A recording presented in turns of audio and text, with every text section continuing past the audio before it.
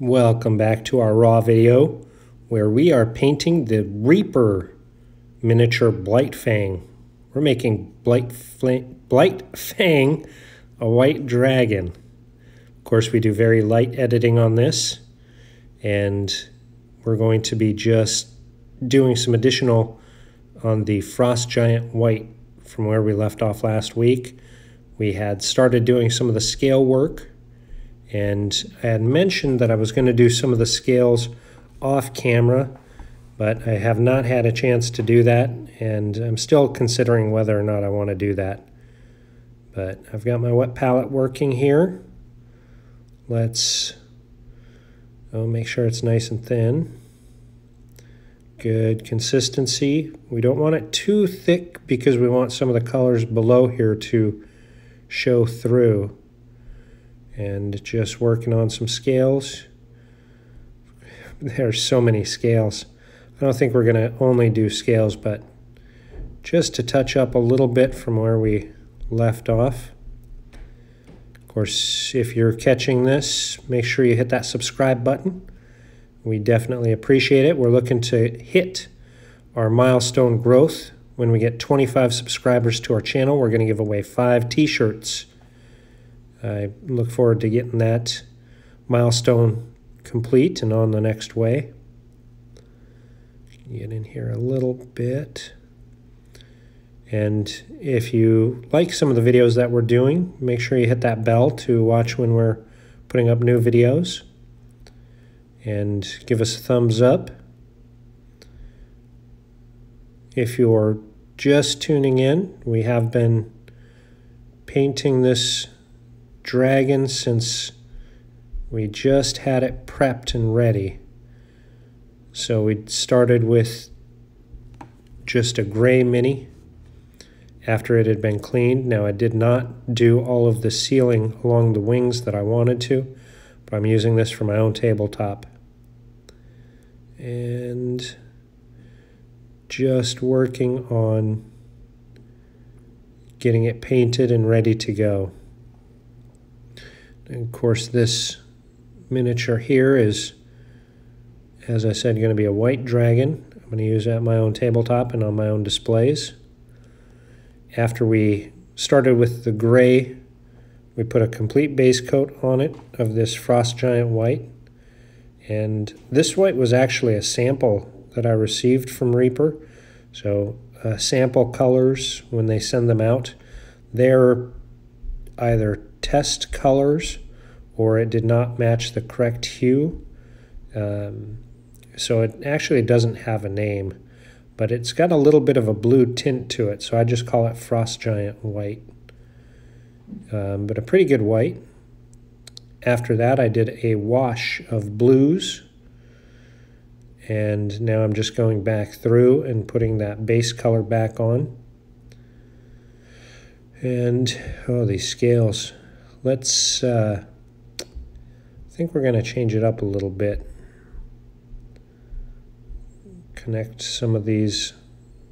They get so small in here as you get into the forearm and then into the hands. It's kind of hard to tell where some of the scales are. There's a little bit of misshape on this arm or leg, the forearm. It gets a little dicey here, but that's okay.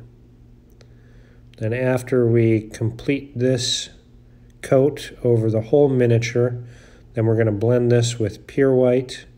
That'll be a mid-tone. And then we'll use pure white for the very edging and a little bits of highlighting on the scale ridges. That'll give us a nice pure white edging on the dragon. There's so many scales on this bad boy. And I still have a lot to do on the mouth as well, but we're going to work on the wings a little bit here. And let's thin that down. It's a little thicker than I wanted. I want these to be fairly translucent so that some of that color is going to come through, and more so when it dries. You can see here it looks pretty heavy in that color. You're not seeing as much carry through, especially the magenta that we laid down first. As this dries, you'll see a little bit, just a little bit of that hue of purple come through. But we want to have this coated up with this white nice and thin down, and that'll give us good tone representation. Yeah, it's not showing through as much because it's wet, but when it dries you'll be able to see a little bit more of the other colors coming through. And just starting with edging and putting in some lines here, and as those dry that'll be more opaque as we cover the wing completely, so it'll give some additional character where there aren't like striation lines or wrinkles or anything sculpted in. And by pulling the brush this way, the majority of the paint is going to flow to where we end our brush stroke. So putting it on and then pulling it up, we're going to have more paint towards the center, which for this one here, we'll actually reverse it on the next coat, where we'll blend in some colors after the wing is completely coated this way. But I don't know, I'm probably going to speed it up here. This will be my marker if we do some editing. Go along the ridge here and just put in some of those good lines.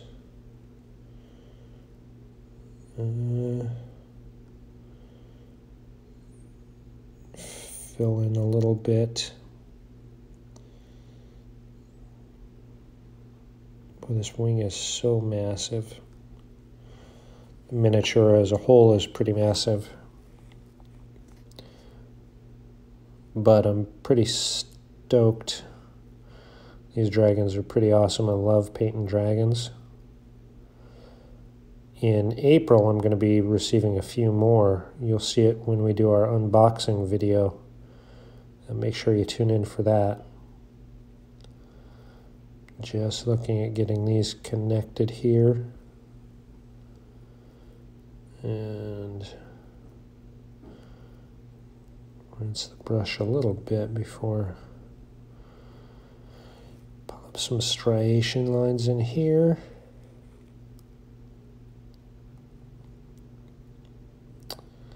And I'm going to let these go through and dry so that as we coat completely, it's got a little more opaque. And there are a couple of lines sculpted in here. Just going to ridge those out and start to work on, I'm getting some tearing in there. And yeah, I should have used a bigger brush here. Let's edge out. See if we can lay down enough to pull it in.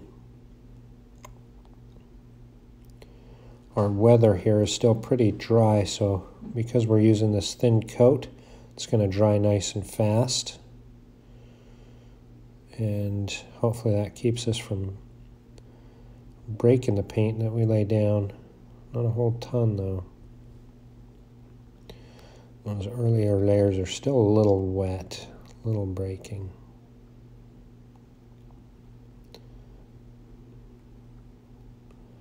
Tone, we're starting to see the change from that blue wash. Pull it to the center.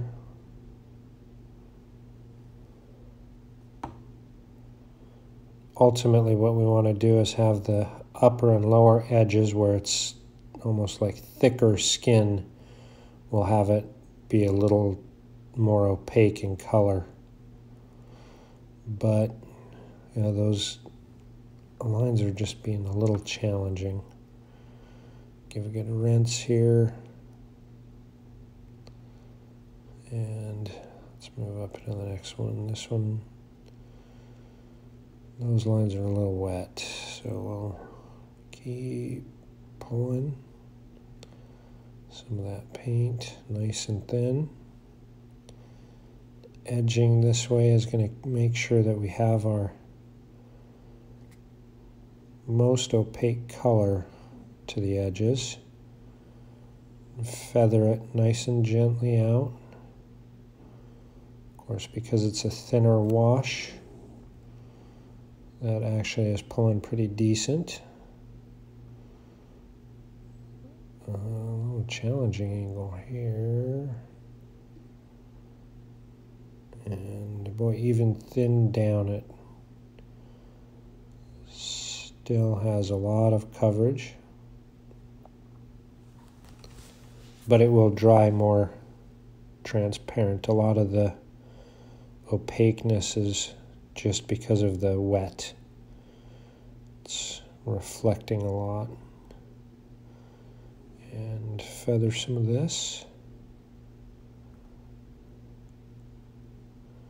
Now as we paint this in, this will start covering up some of those earlier lines that we popped in. And again, just feather this nice and gently. We want to have as good a transitions as we can get. Nice and smooth. Really watching our edges. Of course, near these joint areas, the skin on the wing is going to be a little like thicker. So more opaque. And feathering towards the center.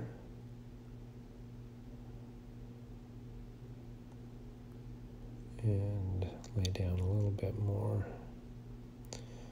These wings, now I've only painted a few dragons, but I find the wings to be pretty challenging.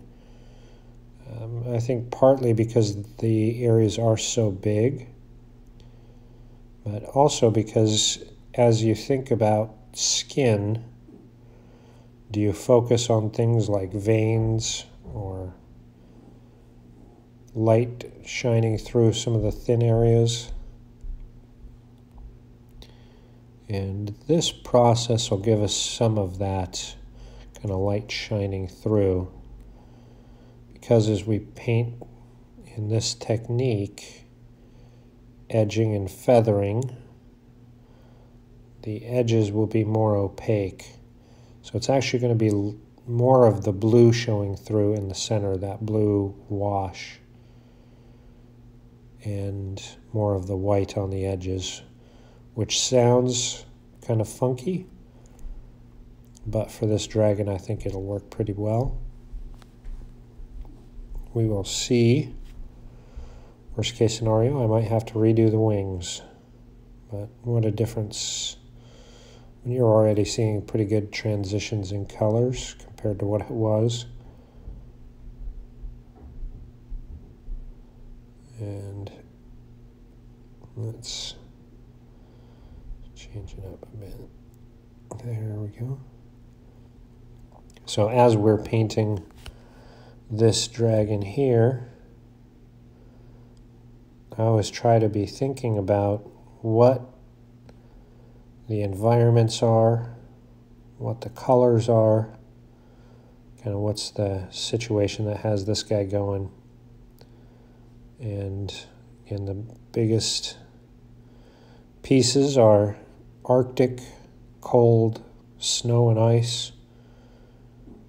So really thinking about like snow and ice, where is it the whitest to kind of the blue grays.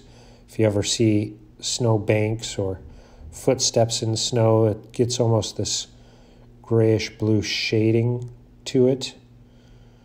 So that's kind of what I'm wanting to emulate within these wings, is that kind of bluish gray shadowing color. Instead of having it be on the thickest parts, I'm going to put it in the lightest parts. So kind of a reversal. And just edging here, making sure that the brush has plenty in the belly so as we feather it out, it's nice and soft and a little challenging. A little bit better viewer here for the camera,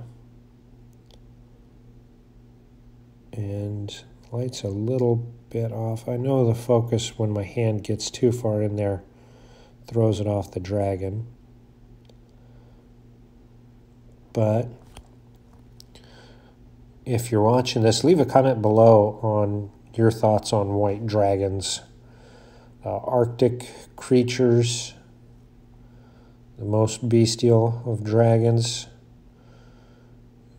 Let me know your thoughts on the colors that I've chosen so far and kind of how I'm playing this feathering and light and kind of musculature. Give me your thoughts and comments as we continue moving on these wings. Massive wings. Actually kind of glad that this sample was a kind of perfect color for what I needed at the time. It's always serendipitous when you receive just what you need as you're starting a mini. The wings here starting to get a little bit more clear to them. This one here, the blue sat on this pretty heavy from the wash. So these upper wings, the outer edges, probably take, I'm thinking maybe 3 more coats. Because here where they connect, I want to blend a little bit of that magenta with the frost white at some point so we get kind of that more organic color. Some of the violets that we put in here from that magenta, I think you can see them okay, but not as well as I'd like. And this one actually has some good detail carved into it. I don't know if you can see the kind of wrinkled lines in here, but it's pretty good. Let's just edge those really well. And these 2 panels here are probably the best sculpted pieces. It's pretty nice.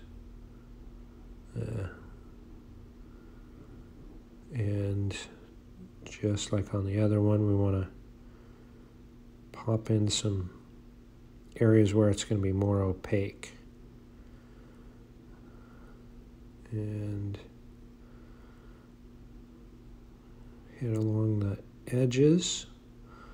Of course, I haven't hit those wing bone parts yet. I want to work on the wings first because that's going to play into the edging that we do on the I guess bones, dragon wings, the arm and fingers in the wings, all the structure. I just want to focus on the flesh for this video. So just the fleshy bits. And let's see if we can get this leading up. So overall, I've been working on a couple of ideas for dragons for some of the ones that I've been coming in. Of course, this white dragon I've wanted to paint for quite a while. So I've got lots of ideas as we get into the final layers for the coloring. I'm going to have these wings be a little more mottled, you'll see as we get further into it. But this here we're just laying down. Again, this is just going to be like structure points as we layer up more. These are going to be more opaque. So it'll give the illusion of the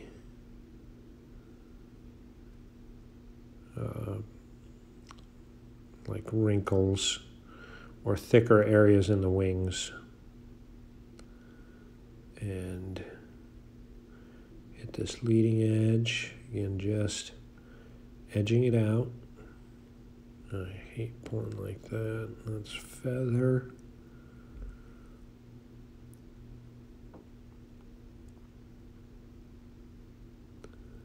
And nice. Again, this looks pretty opaque already, but as it dries, you'll see it'll get more translucent. So some of those other colors will flow through. And let's see, where are we going to work on next? These ones are nice and dry. And just edge this out. And feather into the center. We want this to be nice and light. You'll see those like striations be more opaque through. And the layering is going to be nice and thin as it gets more and more to the center. As this dries, it'll blend as we continue to build up the layers. And again, just edge this bad boy out, feather it in. The last dragon I did, I think I did a total of 8 layers on the wings. So it'll be really interesting to see how many layers this one takes. Let's check and see what this one's going to do. This section here is looking really good. Keep edging and feathering out. Of course, as this dries, it'll be a little bit more transparent, but you can start to see how those connect in. And let's edge in there.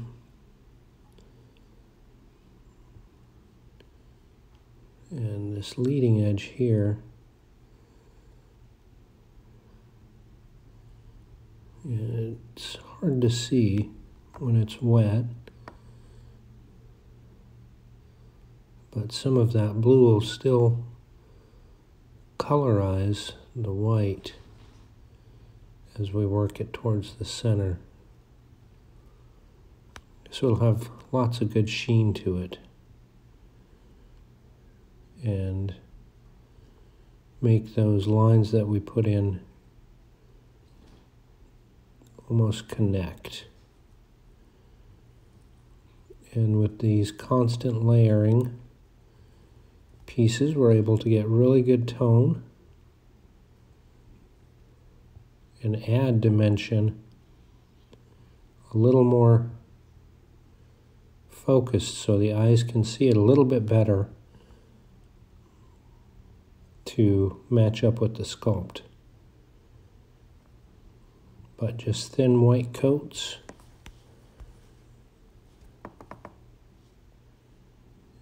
And just applying it nice and evenly.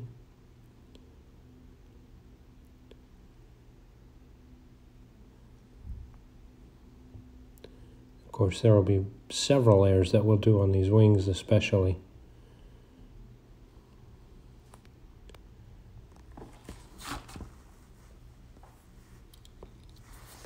But it's a lot of big area to cover. Now these lines here are all dry, so we can start applying on this wing.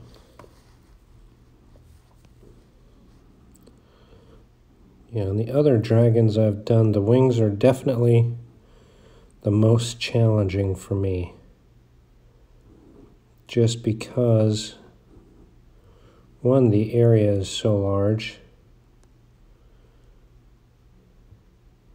And I want them to really connect with the dragon, and sometimes it's hard because these fleshy bits here are in stark contrast with the scaly body. So it's two different textures that you've got to be thinking of. And of course the connecting point is the color. That's what makes it feel like one figure. Edge these out. And feather.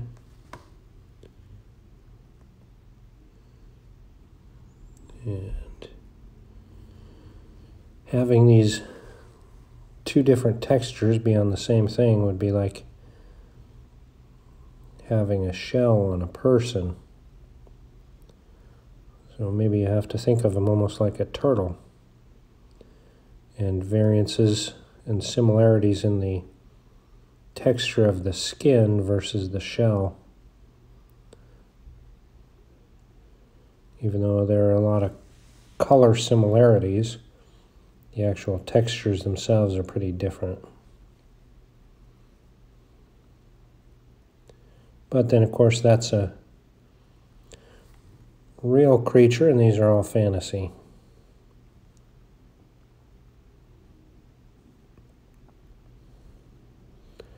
And with my wet palette, even with these thin paints, it keeps them nice and moist. If I were doing this on just a regular palette,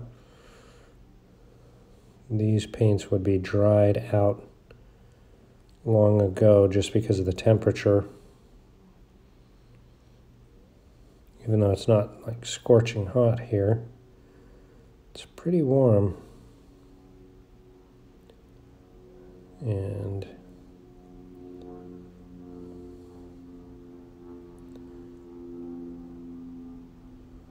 really just watching to see. Now with a smaller brush, these bigger panels are harder to do, but it's coming along pretty decent.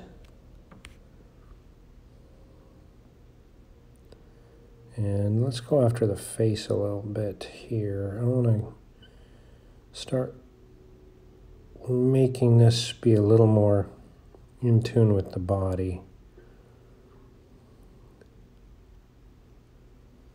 And just working on some of the higher areas. Again, this will get several different coats and layers on, but we want to start re-adding our base color onto our blue wash, just so we can start highlighting some of the areas that will be more out of the shadowy blue color. And really show some of the detail. The sculpt on this face is actually really beautiful. It's got a lot of character to it, so we want to highlight that out and really make it look holistic and detail out the sculpt and push some of those shadows in deeper, so that as we start to highlight out, after we complete more of the scaling and the wings, we're working with the same color all the time because we want that consistency through. So really focusing on here and tying it into the neck with picking out the high points and around the ridges around the eye. And it's kind of challenging. I'm going to change up my stance here a little bit and try to paint it as it's sitting. Hold my hand for a little steady. Got a little bit of shakes tonight, so just hold my hand in place. Work on these high points to start bringing in the highlights, pushing the shadows further in. And I think I'm going to call this good for right now. Just see if my hands don't get steady. So we'll probably end this here as I finish emptying my brush and do it some more next week. Yeah, that's good. Thanks for watching our video. We hope you enjoyed it. Make sure to hit the subscribe button to help us grow. And here's another video that we feel you might enjoy. Until next time, help us answer the question of where will your adventures take you?